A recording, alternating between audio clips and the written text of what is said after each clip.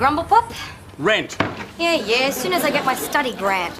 That'd be right. The only way I can get me taxes back is by having you hanging around the house, clogging up me razor with your leg hair. It's not my leg hair, I've got my own razor. Certainly not mine, young lady. Oh, hang on. I forgot the cat. Don't tell me you were the one that shaved Madge Burrow's cat. Wouldn't it be me? I love that bloody cat. Anyway, with her money, she can afford to buy out a fur coat. G'day, Darcy. Minnie the Spice Mouse, greetings from the wisdom of the wilderness. And Grumble One Kenobi, captain of the mega chair. G'day, Darcy. What do you want? Ask not what I want, white man, but ask what you want and how I can obtain same. This isn't one of those brain teasers like what colour is the bear? What you want is a warm, cuddly, furry friend. I've already got a pair of Ugg boots. This is better than Ugg boots. It's a puppy. Oh, what a great idea. Well, I don't want a dog. I've got two of them hanging on the wall over there. It'd be good for you to have something that doesn't think you're a dill. I'm not a dill. Don't say that too loud in front of the dog. He might start thinking about it. It'll only be for a few days until I find his owner. I'll put an ad in the paper. I'd look after him myself, but you know me. If I can lose a garden shed, I can lose a puppy. No, I don't want it. Oh, come on, Grumble Pop. Can't we have a puppy? No. Oh, please, pretty please, just for me. I'll make you some Milo and mash up your banana. I'll tell you what, I'll split the reward with you. How much? One of us gets all of it, and the other gets the rest of it right down the middle. Done. Last year's village holiday to Bosnia-Herzegovina wasn't everything the brochure promised. God knows what would have happened to us without the peacekeeping forces. I loved the tank ride, feeling the cannon between my knees, and all those boys in blue berets showing me their bazookas. I love the smell of Bosnians in the morning. It's good, Joan. Calm down. I, for one, am fed up with visiting war zones and famines. They're cheap. It's not the point. Why don't we go somewhere where normal people have holidays? I'm sick of having to fight half a dozen agro-native women for a bit of singed parrot wing or a squashed squirrel. There's always New Zealand again. Oh, God. A group of people from Royal Oaks Retirement Village are taking a four-wheel drive convoy around Australia for their holiday. But then they always do things better than us. That's it. We'll beat them with their own game. Can I borrow your phone, Samantha? Help yourself. What's the caper, Jono? Careful, everyone. Jono's got that look on his face. What look? It means he's just had a great idea, or he's about to blow off. Muriel! Harold? Yeah, Jono Johnston, Whispering Pines. Yeah, we met at the Bowls tournament. Yes, I know Royal Oaks won 37-0. Listen, I believe you're taking a four-wheel drive convoy around Australia. When are you going? Interested in a bit of competition? Right. $500 says we'll beat you back. Done!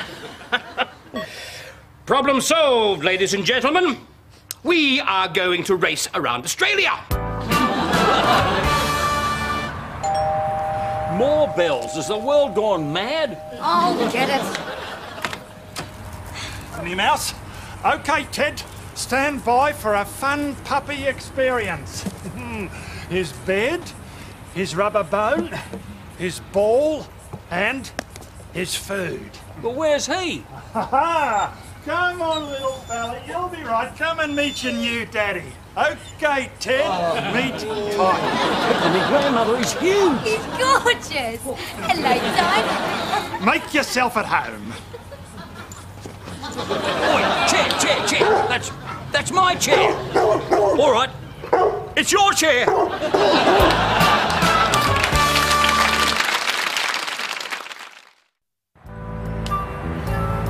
Excuse me, Samantha. I cannot wait, Muriel. I'm frantic. I've got to finish the monthly report and fax it to head office in half an hour. It's just a silly old report. There is no such thing as a silly old report in the Pines Corporation, especially when it's to do with yet another mysterious passing in Villa 39. Another one? Yes, Muriel. That was quick. The Grace Brothers cartons are still in his carport.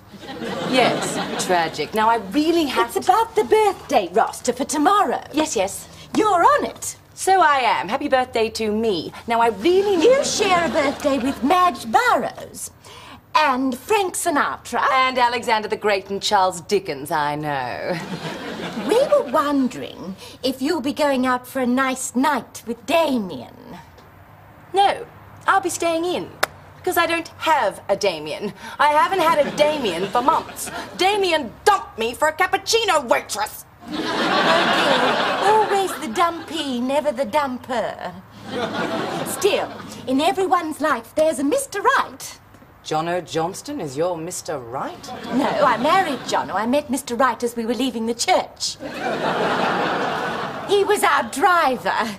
When our eyes met in the rear vision mirror, there was electricity between us. I knew it and he knew it, and I said to myself, Muriel, you've just stuffed up the rest of your life. Good, Muriel. Now, I really have to finish... Okay. But just so you know, Cook's going to do a cake for you and Madge tomorrow. How touching. Now get out, please. Bye.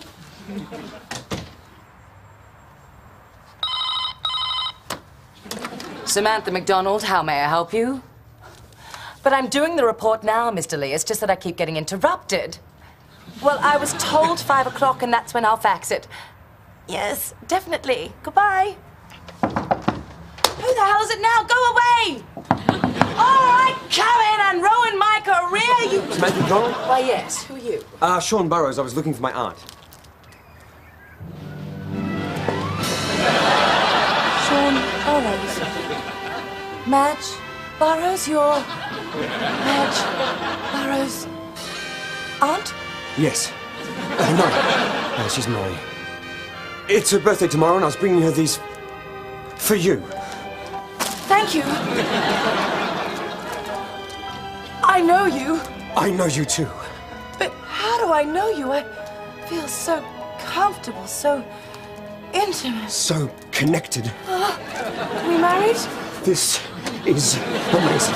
Yes. How is my aunt? She's well. She has a lot of trouble with her cat. Oh, yes, I've heard. It's cruel to persecute small, furry animals. Yes. Small furry animals should be loved and loved. Come on, Tiny. See? A lovely chop. A cute little woolly spring lamb fought and died so you could have this chop. Bloody dog. I know. Let's rush outside and play Eat Madge Burrows' cat. That'll be lots of fun. Bloody dog.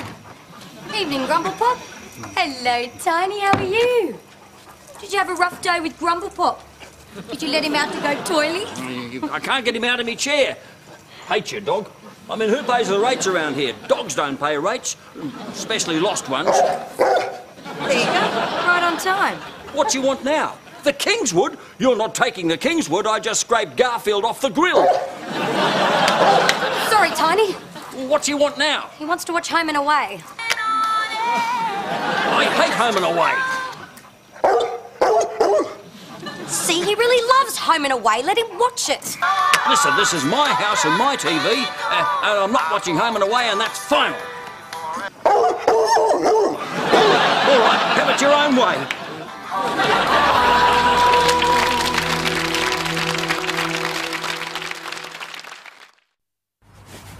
Bloody dogs' bums. Why don't they wear pants when they're watching TV? Is he here? Is it safe to come in? Oh, you're right, Jono. Yeah, he's taking Terry for a walk.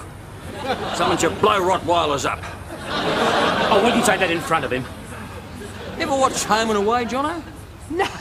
Oh, it sort of grows on you after a while when you've got no choice. That Alf's a top bloke.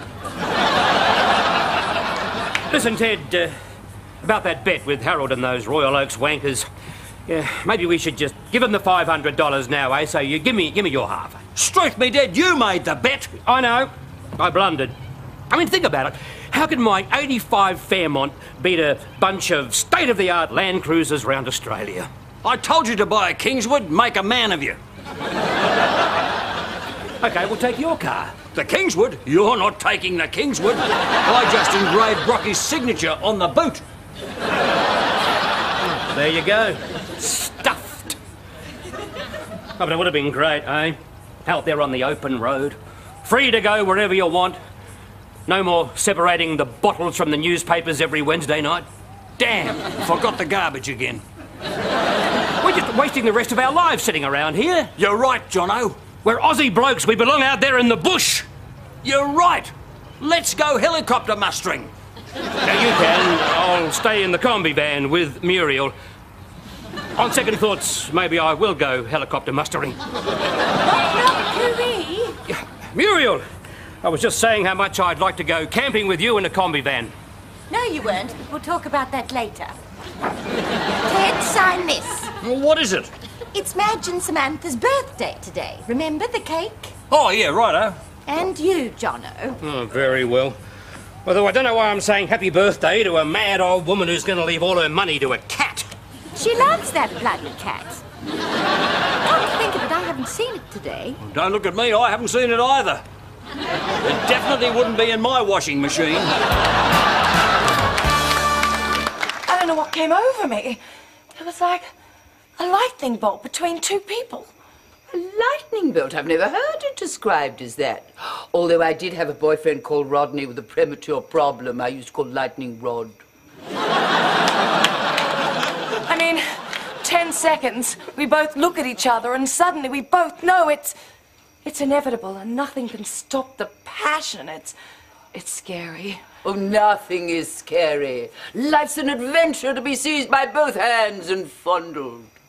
He's rung me every hour since yesterday and I don't know anything about him except he loves me and I love him. Am I being silly? Of course not, Samantha, darling. Silly is staying in a rut when you should be out there rotting. Knock, knock, cooey. Muriel. Happy birthday from all of us. Oh, thank you. We're sorry we can't be with you on your special day, but we forgot our theatre party. Oh, thank you, Muriel. It's lovely. Oh, it's green icing flowing down.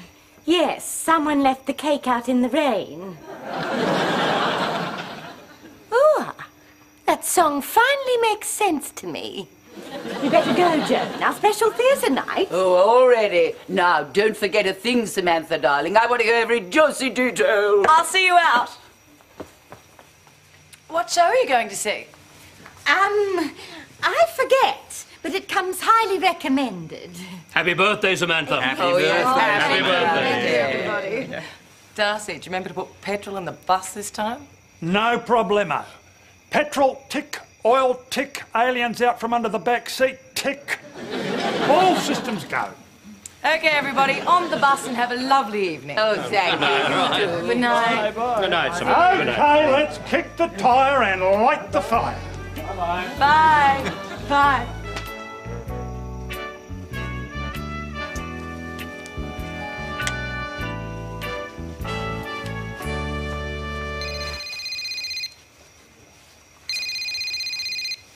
Samantha McDonald. Sean, I knew it was you. What are you doing? Thinking about me? Me? I'm thinking about you, silly. I do too. Lots. Stop it. No, I'm rusted on here. I wish I could see you. What do you mean? Turn around. Sean! Samantha! They're at the theatre. I saw them go. I don't know anything about you. Well, there's nothing much to tell, really. You don't have to tell me. I want to. I sell motorbikes. Motorbikes? Mm-hmm. How fascinating. Yeah, top-of-the-range stuff. BMs, Harleys. I love Harleys. Yeah. I wish more people would. I think the banks can take the last 2 bikes. Oh, that's sad. I'll make it better for you. Samantha. Oh, darling Sean. What's better, a BMW or a Harley? Well, the Harley has the belt drive, whereas the BM has a solid drive shaft.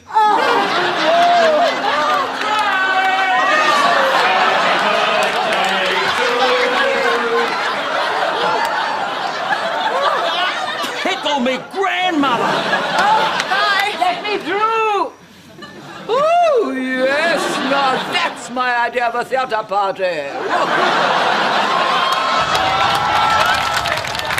I've been thinking, Ted, why don't we flog the cars, pool our resources, buy a second-hand Land Cruiser and a couple of tents and take off? What would be the toilet arrangements? Well, we're blokes. We just go behind a tree. It's part of the fun trying to fill up the anthole. I'm not going behind a tree with ants. Are you coming with us?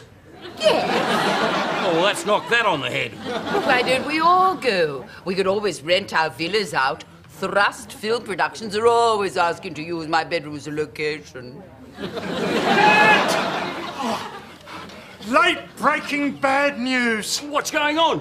Your remote control for the TV. Someone stole it? Call the cops. No, the cat. Someone stole the cat? No! The cat trod on the remote control. What are you talking about, Darcy? Oh, hold on. I'm putting all the bits together. Okay, now here comes the big picture. Is this one of those games that starts out confusing and then we all end up in bed with a marrow? No! Damn, I like those games. Get on with it, Darcy, from the start. Okay. Now, rewinding. I'm in Ted's villa, feeding Tiny and putting on a home and away tape, and I hear the cat. Uh-oh. What cat? Madge Burroughs' cat. It was in Ted's washing machine. How did it get there? Wouldn't have been me. I love that bloody cat. So, I open the door and the cat rushes out into the living room and gets a bit of a fright when it spots Tiny. But that would have been all right because he was watching Home and Away. Well reasoned, Sir Jono, but you're forgetting the sudden Rottweiler effect on an already jumpy cat. What happened? Cat screamed, jumped in the air, and lands on the remote control. Suddenly, no more Home and Away. Uh-oh. And? He ate the cat. What? The dog ate the cat. I saw it. It was amazing. It was like a snake swallowing a furry egg. All that was left was the collar and the bell. He loved that bloody cat. Tickle me, grandmother. Darcy! I just saw an ambulance rushing out of the village. Oh, yeah, right. I forgot that bit. Well eyeballed, blonde leader one. You did see an ambulance, but it wasn't rushing. You called an ambulance for the cat? What cat? Exactly. There is no cat. And that's what did it for Madge. Madge Burroughs? Oh, well, I took her the collar and the bell and a bunch of flowers, and I said, "G'day, Madge, your cat's dead." And then... shock, I suppose. Madge Burroughs has left the village. Right, so... Whew, what a day. What's for lunch?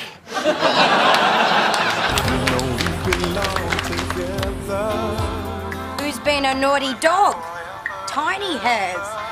Now, Darcy's tracked down your owner and he's coming to pick you up any minute, okay?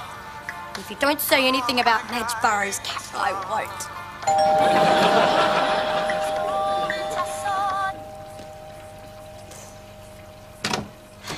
Ah, g'day. I'm looking for a dog called Tiny. Is this the place?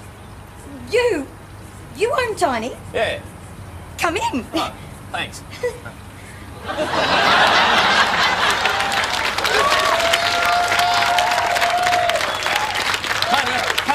Tiny, come, mate, come. Good boy, I thought you'd forgotten me there for a minute. No wonder he loves Home and Away. Oh, he doesn't have much choice. If he wants to eat regularly, he watches Home and Away. Well, he's certainly been eating here. Well, thanks for looking after him anyway. We'd better head back to Summer Bay. Come on, boy. Bye-bye. You know we belong together.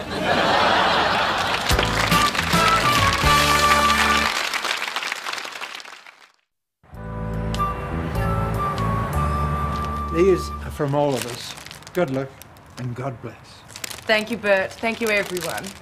You won't forget us, will you? No chance of me ever forgetting you lot.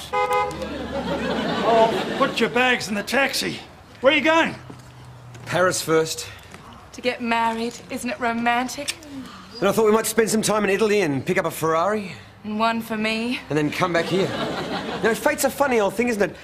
Aunt Madge left her money to the cat, but the cat got eaten by the dogs, so the money came to me. Aren't I lucky?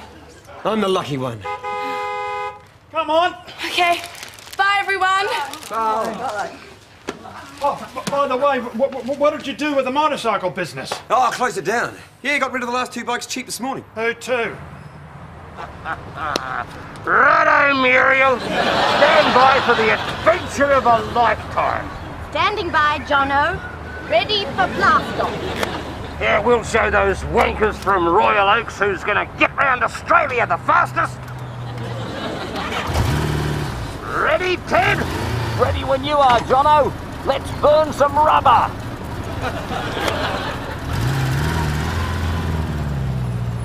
Hang on tight, Teddy, darling. I'm going to give you the ride of your life.